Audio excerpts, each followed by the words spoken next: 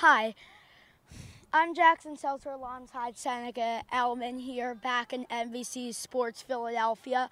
We're going to talk about how the Phillies have been crushing absolutely everybody, not scoring runs, and they are just crushing every single pitching staff and just killing every single starting lineup staff-wise.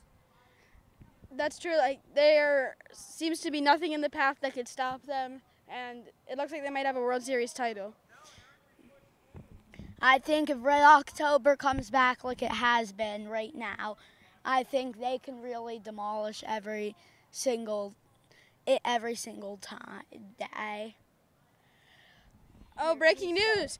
Bryce Harper tore his ACL and he's out for the year. The MVP prospect might have just been taken down, decimating the Phillies' year. That's terrible.